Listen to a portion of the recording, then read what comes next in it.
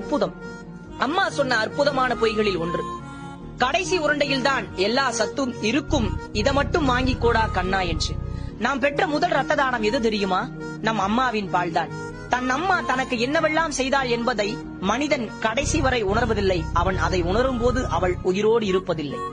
அம்மா என் அருகில் இருந்தால் கல்பாறை கூட பஞ்சுமெத்தை தான். சொல்ல வந்ததை சரியாக சொல்ல முடியாமல் தவித்து நின்றுவார். தாய்மொழியின் அருமை புரியும்.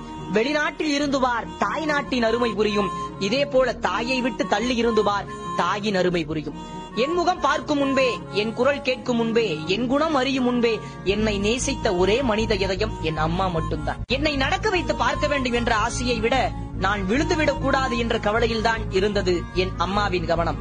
நான் ஒரு முறை அம்மா என்று அழைப்பதற்காக பிரசவ நேரத்தில் 1000 முறை அம்மா அம்மா என்று கதறியவள் தான் என் அம்மா. குழந்தைகளின் பல்வேறு அழுகைகளின் அர்த்தம் புரிந்த ஒரே டிக்ஷனரி புக் அம்மா மட்டும்தான். தாய்மையின் வழி என்னவென்று எனக்கு தெரியும். அதனால்தான் அன்று அம்மாவுடன் சேர்ந்து நானும் அழுவேன் திறக்கையில். தேங்காய் திருகும் போது அம்மாவிடம் திட்டு வாங்கி கொண்டே சாப்பிடும் சுகமே தனி.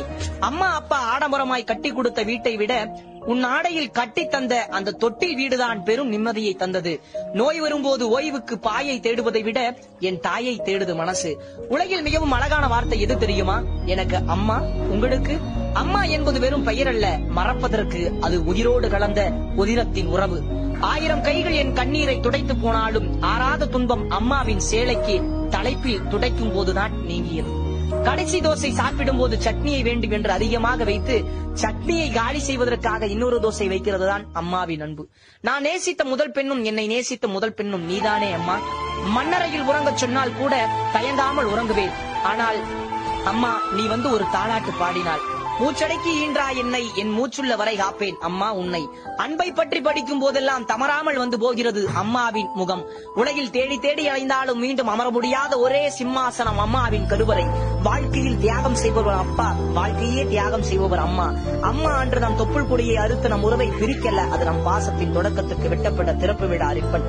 உணவு என்பது மருந்து, ஆடை என்பது மானம், பணம் என்பது தேவை, ஆங்கிலம் என்பது மொழி, தமிழ் என்பது உயிர், அம்மா என்பது பாசம்.